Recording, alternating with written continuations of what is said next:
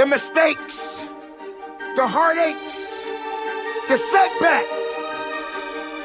As long as you are walking this earth, you will go through these challenges. Don't accept the faults. Don't give yourself the benefit of the doubt. You've got to be your own harshest critic and hold the line. Right, it's like when you're young and they see you, and it's like even when you start out doing what you're doing, you could be talented, right? But that doesn't mean that it's over. It doesn't mean that you give up. It doesn't mean that you quit. It means that you got to thicken up that skin a little bit. It means you got to be able to walk through fire without having a fear of being burned. It's gonna get a little warm. You're gonna feel the heat, but you got to be cool. You got to calm your storm. You got to weather the storm and know that your purpose in this world is meaningful. Figure at least this way I'll see what I'm going to hit. Fall forward. This is what I mean. Reggie Jackson struck out 2,600 times in his career, the most in the history of baseball. But you don't hear about the strikeouts. People remember the home runs. Fall forward. Thomas Edison conducted 1,000 failed experiments. You know that, right? Because the 1,001st was the light bulb. Fall forward. Every failed experiment is one step closer to success. You've got to take risks, and I'm sure you've probably heard that before, but I want to talk to you about why that's so important. I got 3 reasons. First, you will fail at some point in your life. Accept it. You will lose. You will embarrass yourself. You will suck at something. There's no doubt about it. The time that you have in this world is so precious. Let the world know that you matter. Believe in every step that you take. And if you stumble and fall, remember the ground will never apologize to you.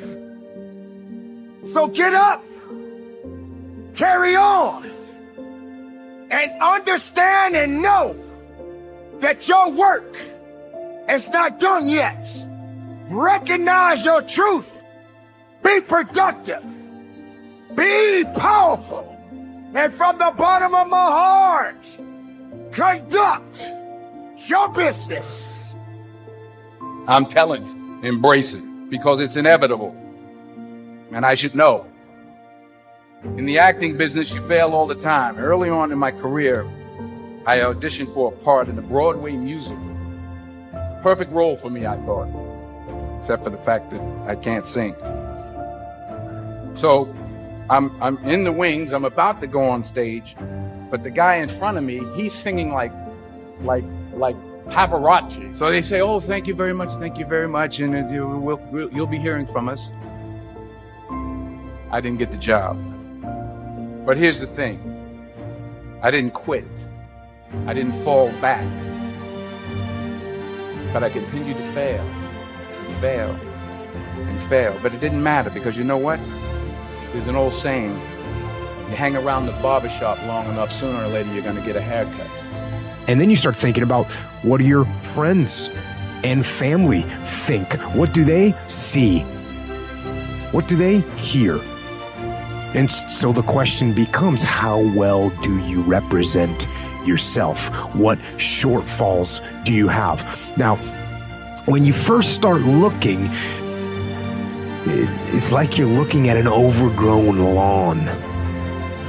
There are some big, obvious problems, so you do a broad, just kind of general cut of the grass. You fix some of the big, easy problems that are obvious. And once you've done that, once you've gotten rid of some of those big, obvious problems, you notice some more detailed problems. So then you handle them, and once you've got those handled, you see even smaller and more detailed issues, so you start trying to fix them.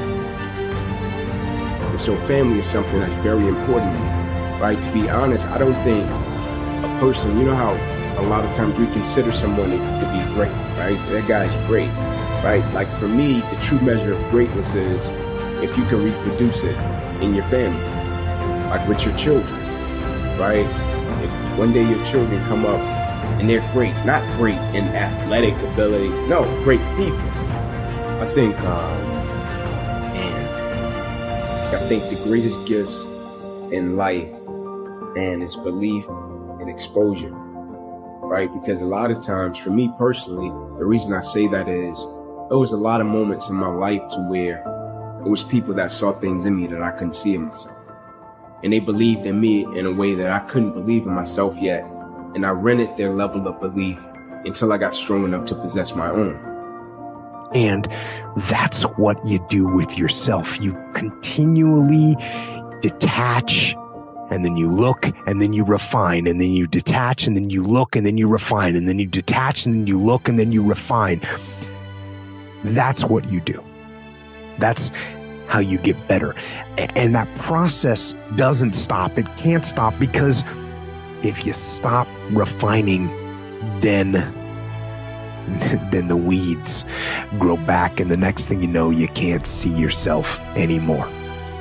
And when you can't see yourself anymore, when you stop looking at yourself, then you accept anything. And that's wrong.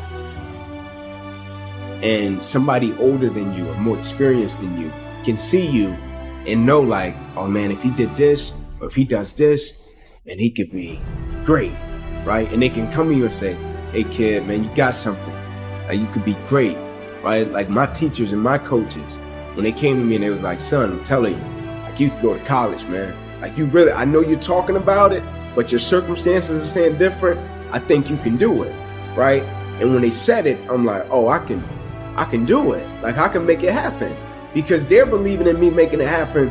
I think I can do it. So I think belief, and the reason I say exposure is because, like, I think when you show people things, that's powerful. I think exposure sparks inspiration, right? Exposure sparks motivation.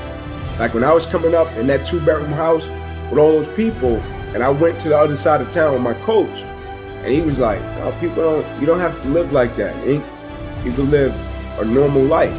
I say this to people all the time. Most important here is, it isn't me, it's you. And sure, you may have grabbed some little foothold from the podcast or from one of the books, but it isn't me that changes you, it's you. You set the small goals, you achieve those goals, then set some more and achieve those, and set some more goals, maybe a little bit bigger, but not that much bigger. Just start small. Start with changing tomorrow morning, just tomorrow morning. Get that squared away. And then move on to the next day and the next, and move your life to a better place. One little step